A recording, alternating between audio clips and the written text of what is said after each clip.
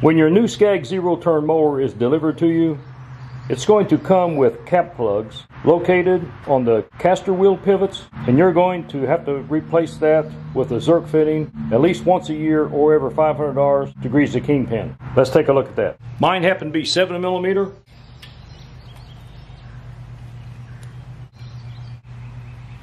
Zerk looks to be a 1/4x20 thread. When I was down to the GIE Expo, that's the Green Industry Expo in Louisville, Kentucky. It's held every October. I got a good chance to talk to some knowledgeable people that work for Scag, and I asked them, why do these ship with plugs in them and not grease zerk? He went on to explain that if they have grease zerk and guys grease them every day, here's what happens.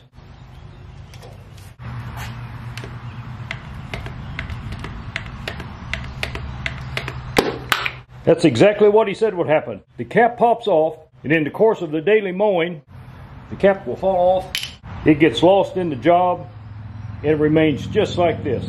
Then over the course of the next several days or week, you get some rain down in that bearing, and then before you know it, it all locks up, just like it's been welded. Okay, let's take a look at the manual, and this is on a Cheetah. You can see number 1 on the caster wheel pivot.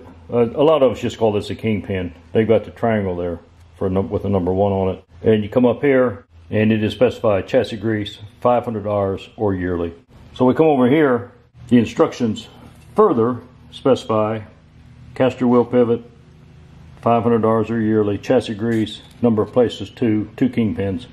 Here's the procedure. They want you to remove the grease cap, give the part number of it, that's pretty nice of them, then remove the plug and install a grease zerk. Apply grease to the fitting until new grease appears at the top of the caster extension. So let's go out and take a look at that and see what it looks like as it comes up through where the bearing, or that could be a bushing, I'm not sure really if that's a bearing or a bushing. And then you reinstall the grease cap back. And they want you to use a special tool, and it gives a part number of that tool, which is recommended for use when you reinstall the grease cap. That's the cap on front that sits right on top of the kingpin. Let's go take a look at that now. Okay, we'll try this according to Scag procedure. Just tap up on it like this with a small screwdriver, very carefully. Get the cap off. Now let's grease it and see what it looks like as the grease comes up.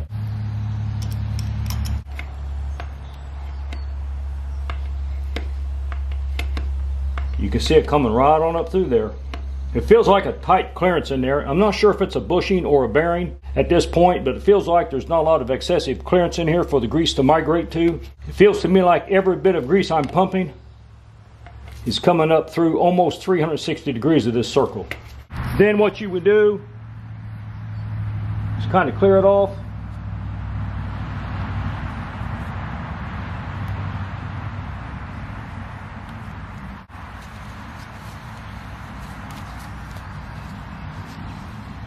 Reinsert the cap.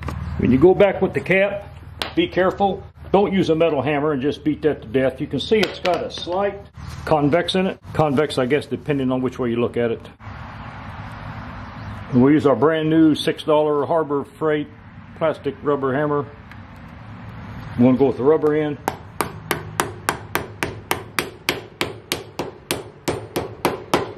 And that's it. For a good close fit. I'm going to show you just how to remove that one with a screwdriver. Okay, let's see how this goes. We'll use the plastic end, the hard plastic end of the new $6 hammer. This screwdriver is kind of damaged. It's kind of, you can see it. It's kind of been pried a lot, so it's got a bend in it. Let's just see how. Pretty easy. We kind of work even around it.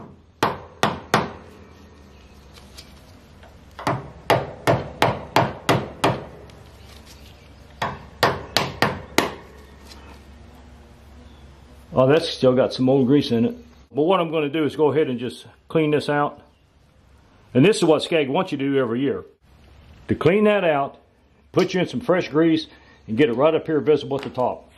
That way you know you got your good fresh grease in there doing its job. Well, for one thing, I have not been doing this according to procedure. You should remove the cap. You just saw it's got the old grease in it to get the new grease to work up through there. That old grease, if that cap does not pop up out, the old grease obviously has nowhere to go. It never comes out of the bottom. I would love to see what kind of a seal or retaining cup that Scag uses whoever engineered this caster pivot, this kingpin, to keep the grease contained all up in there. That would be interesting. So let's do it the way they want you to do it. And there we come. It's as simple as that. I'll go a little bit more.